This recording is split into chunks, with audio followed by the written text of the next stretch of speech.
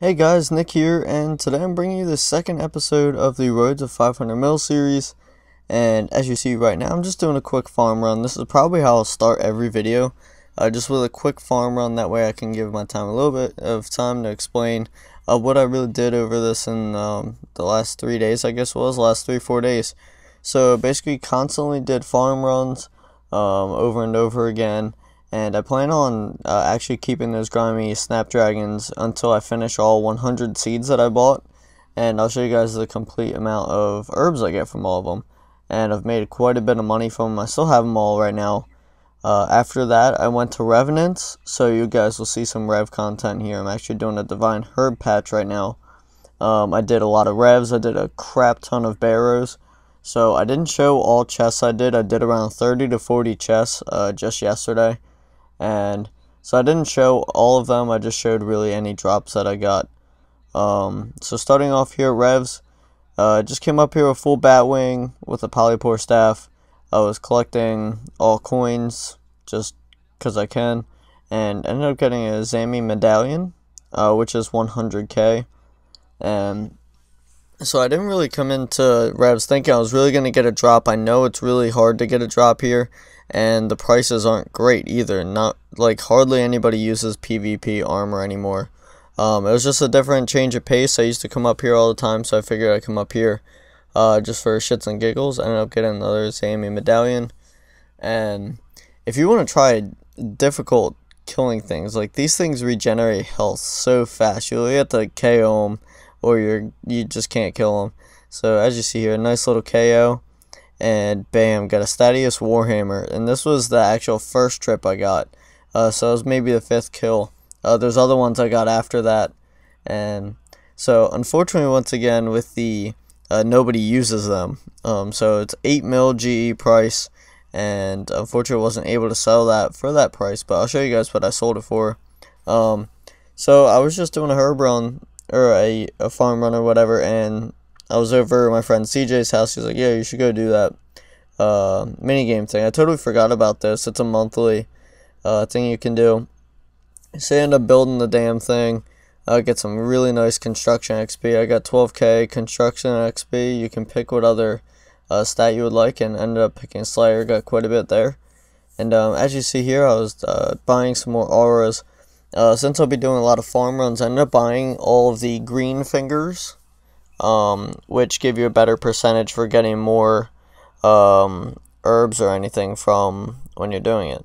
So freaking Jagex changed the way you buy your auras. You have to go to the freaking like Solomon's General Store website, and it was annoying as shit. So I was trying to do it without going on there, but had to, so it was whatever. But this is just me buying all of them all the way up to Supreme. And so you know, I have Supreme Green Fingers or whatever. Kind of a weird name for it, but it's all good. So I did want to go buy some things before I went around to getting, I don't know what the fuck I'm doing now. I'm just kind of looking around. But I wanted to get back some of the things I recently had. So right now I'm going to buy the Herblore Skill Cape. I haven't had it prior to this because I got 99 and started the series, so I didn't even get to buy the cape yet. So I decided that would be the first cape I buy. It's pretty beautiful. End up doing the Skill Cape emote here. Yeah, it took me forever to find it. There we go. And I made shit. And so went into GE. As you could see, I had the stat mall there waiting to be sold. And I wanted to get some more living minerals so I could go AFK while doing homework and whatnot. And then I was like, you know what, I really got to buy a better setup now. I have more money. I can really buy some better items. Obviously, this is after the stat Warhammer sold. Ended up selling for 5 mil. I'm not sure if I think I accidentally deleted that clip. I hope I didn't. It should be in here towards the end. But ended up buying a bunch of runes so I could actually get set up and go down to Barrows. As you could see, a Gano Poncho was 2.3 mil. Like, that's expensive as shit. I don't remember the last time it was that expensive. So that was actually quite a bit of money just getting that alone. And so after a good long time of doing homework, I had quite a bit of rocktails to sell, and so 546 right there. After that, decided to go do some dungeoneering. I really want to unlock my chaotic weapons, so I really need to start doing that. So if I haven't explained that yet, so what I have to do to unlock my chaotics, I need to get 2 mil dungeoneering XP. As you see, I have the skill counter right off to the right, so I have my XP counted, and I also spent all the tokens prior to this series as well. I put it all on XP, which I know is a total waste of using tokens, but for the series I decided I'd just do that. So if anybody is looking to dungeoneer, I really need people to dungeoneer with me, otherwise I'm just trying to find random people. So if you're above 80 dungeoneering, preferably, because I'd like to do occult floors, and so I need anybody that is willing to do the occults with me. Really appreciate it. You can just PM me in game, just add me at Silvix. You can see the name down below, SILVICS, because I'm really looking for people to dungeoneer with, and if I don't have, I need to get the 2 mil XP somehow, so I'd rather do it with people I know. People that watch my videos, makes it a lot quicker and easier and more fun to do. So as you see here, just doing a large floor. It only took us about 20 minutes with random people, which I guess isn't too bad. Really wasn't awful. But I actually really enjoyed getting back into doing dungeoneering. I pushed really hard for it, the double XP weekend, double token weekend. That's how I got my first chaotic. And so I decided I'm actually going to try and push for that more. By the next episode, I really hope to be almost done the 2 mil XP I need, because once I get the chaotic mall, that opens up pretty much anything I would like to do. I'd be able to do anything with melee. I'd be able to go do Slayer more often. I could actually start working on QBD, which I need to get 10 kills for to get the Royal Crossbow. Considering I don't have good gear, I've never really done QBD to a full extent of pushing for a lot of kills. So that'll be, the most kills I've gotten at QBD if I get to 10 kills for the series. So that would unlock the Royal Crossbow, and once that's unlocked, I could pretty much do whatever with range as well. So Slayer will be a big thing I'd like to do, and also start doing more conventional bosses as well. So here's us finishing this floor, end up getting 67k XP, and as you see, as of right now, I have 36k tokens. So in return, that unlocks the Arcane Stream Necklace, which I already have. So basically I need to get the equivalent amount of tokens for me to unlock it. I also have a Bone Crusher, so that unlocks the Bone Crusher. Don't use it really for anything. So yeah, then I started to do Barrows now. And I started off just using my Batwing body. I didn't have the Gano poncho yet. I was really hoping I could get it for a little bit cheaper. Unfortunately, I wasn't able to. So I had to overprice it and buy it for like 2.5 mil or something like that. So I was just using the Wand of Treachery with the Grapholic Orb, and I have a Polyport in the bank. I figured this would be more effective using runes, not in a long shot. Once I had the Gano Poncho with the Polyport staff, you don't need to bring anything else. As you see, I have a whip here. I haven't done Barrows in so damn long. I had no clue what to expect for RS3 especially.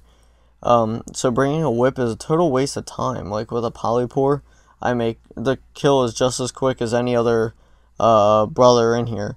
So it was really stupid for me to bring the Wand of Treachery and the Grapholic Orb and runes when I could just bring the Polypore and hit just as high. So I read somewhere that getting 13 kill count gives you a better chance of getting drops. I never really knew that as well. So as you see here, I'm just killing the Crypt Rats while I get that kill count, and then I can go through the rest of the doors. So when you go through Barrows, you just want to work your way to the middle and definitely try and remember your path the way you got in. And that's how you can really do this effectively. I would get like 10 to 20 chests in a trip. So as you see here, you got to put in the secret thing, and then you got to kill this. As you see, I don't know why the fuck I was using a whip on a mage thing, because that does not hit dick. But as I said, I really found a more effective way with the stuff I have just to fly through. So start looting the chests and get the hell out of here. So now I'm just going to show a few chests now and go through here. And then you find your way out whatever way you came. I cut out that part because I didn't feel like just watching you guys, or have you guys watch me just follow all the way through where I'm going. But yeah, so doing Barrows, I really found an efficient way to do it. Had a lot more fun doing it. But it's so easy. It's almost like Daggenoth Kings now. They're really easy and simple to do. And so I'm not too sure what I'll be able to do next episode, if I'll do more Barrows or not. I was really hoping to get like a Aram's Wand or a book. That'd be freaking awesome. Or the pistol crossbows as well too. So they're really good to get as well. Otherwise, the other drops have really became non-important. They're not really good items to have anymore. So otherwise, outside of that, there's really no point coming back to Barrows for me. So I'll try to capitalize on the money I made here and move on to something else. And as you see right here, just got the Horrocks plate legs. And I had no clue I even had them until I got to the bank. And I was like, oh, shit, I got these. So I didn't really get to price check them on vid for you guys. And here was my first loot on a trip. I ended up getting the Horrocks plate, or the Horrocks axe, and the Thorax helm as well. So very excited for that. That was awesome to get a double, because it's not common that you get a double, even a drop in general. Even though the prices have really gone down the toilet, it doesn't make it any better, but still pretty awesome. And so right now I'm just going to go through and sell everything that I had in excess in the bank. So that means all the runes pretty much. I don't need them. Same with the bolt racks and the DH items, or the Barrows items I got, including the Wand of Treachery. I'm just going to stick with the Polypore Staff. I find it more efficient, and I just like it better. That's just me. And so I had some other rocktails that I fished, and the rune ore that I did in the first episode. So pretty much, I'm not too sure what I'll do next episode. I've kind of just made this. I'm like, well, don't know what else I'm going to do for money making wise. So if you guys have any suggestions, definitely let me know. I really would like to incorporate ideas that you guys have and would like to see put into the series for any money making, or if you're just curious how it'll turn out, I can try it out, see how it starts off. If it doesn't go too well, I can just stop and do something else. But I'm really hoping to get Slayer started soon. I really miss doing Slayer. And hopefully actually starting some better PVMing next episode as well. Hopefully doing some Daggenoth Kings. Hopefully maybe even do some Corp if I could get a Zami Spear.